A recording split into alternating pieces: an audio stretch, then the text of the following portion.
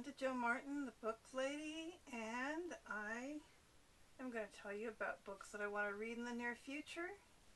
And in my last video, which was my August wrap-up, I mentioned books that I was reading in August that I'm still reading now, and I'm not going to go over those books again.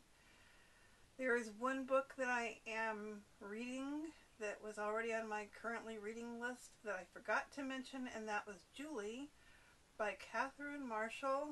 You see, I enjoyed reading Christie by Catherine Marshall so much last month that I went out and got the next audiobook, Julie. It's not really a series, but I think those are the main two books that she wrote that were novels about young women.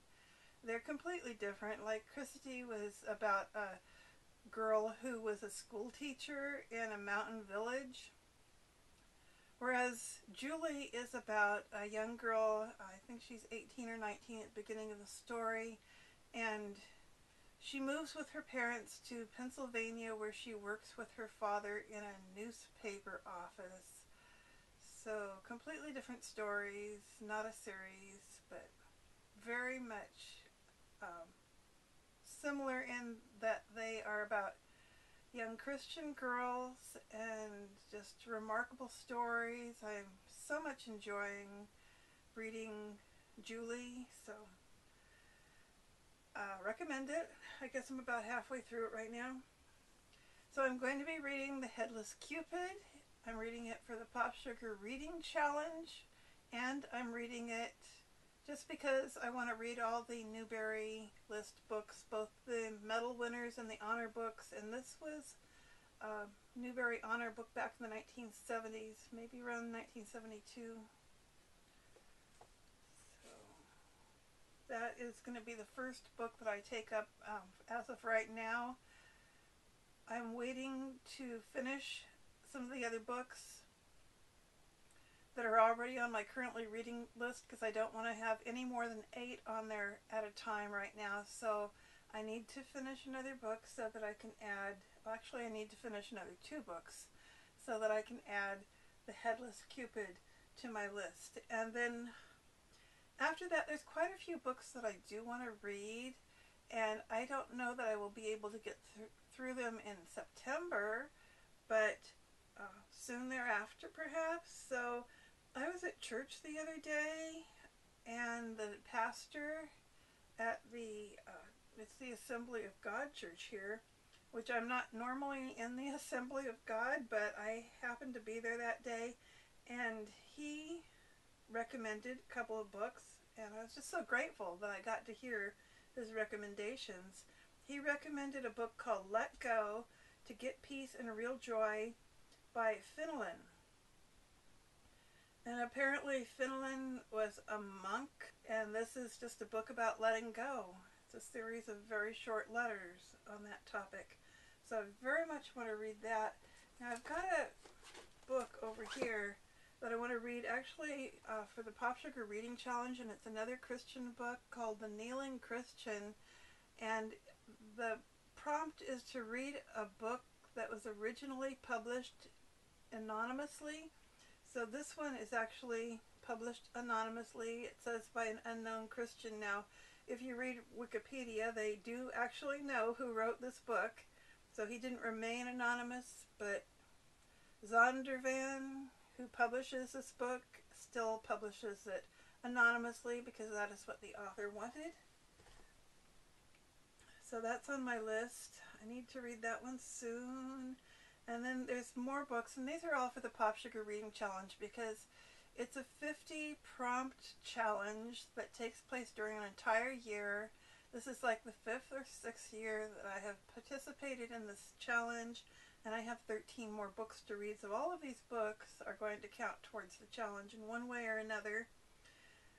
The next one on the list is Zlateh, the Goat and Other Stories by Isaac Bashevis Singer, and this is for a prompt to read a book that starts with the letter Z or X or Q or something like that. So anyhow, Zlateh the Goat.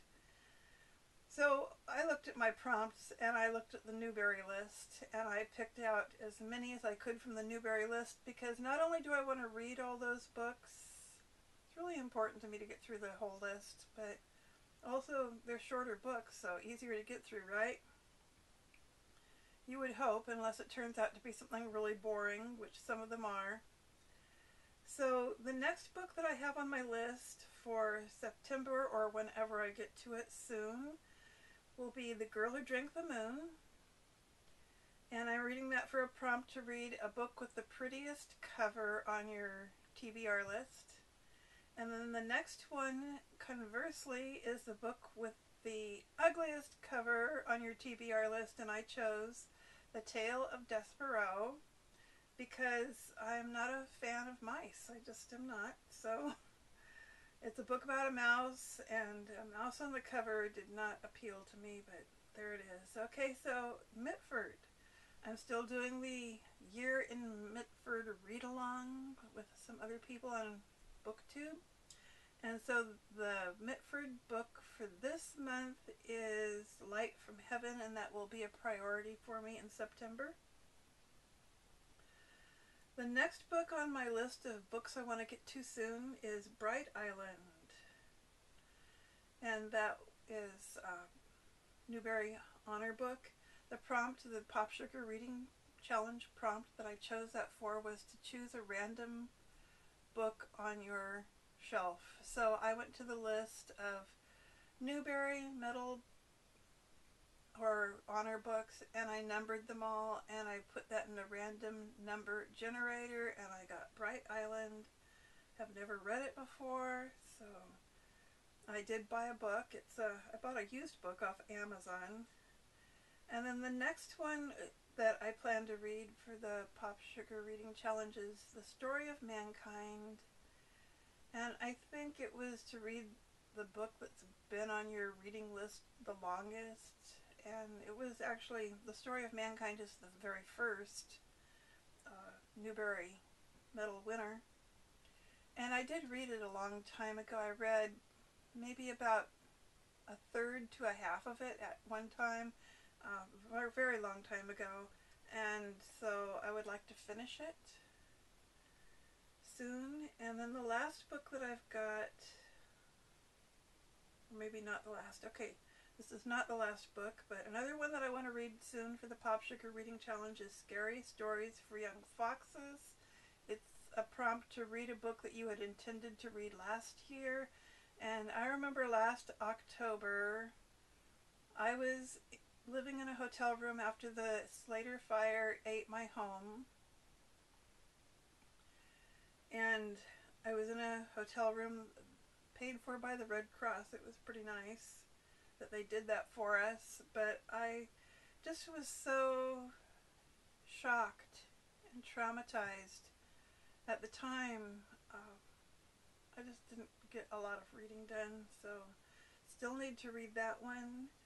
And then the next one on my list that I want to get to very soon, which will probably be September or October, I want to read White Poplar, Black Locust by Louise Wagenknecht. Another local book. This is about her growing up in a town not very far from me. It's about a 2-hour drive to get out to Hilt, California, where she was a child. Now, I read another book that she wrote last year that was about her growing up as a teenager in the town where I live. But this earlier book, this earlier memoir was, I think, her childhood. So, I don't know. I'll know more when I read it. So, looking forward to that. And then the last book that I have on my list, really the last book this time, for the Sisters in Christ reading group on Goodreads, I am reading something called Holier Than Thou. How God's Holiness Helps Us Trust Him by Jackie Hill Perry. And I don't know much about it yet. I know that the moderator of the group recommends it. So I do have a copy and I will start reading it this month. This is their book for this month, September, and trying to keep up with the books that that group is recommending. So that is it. That is my TBR, and I will talk to you in another video.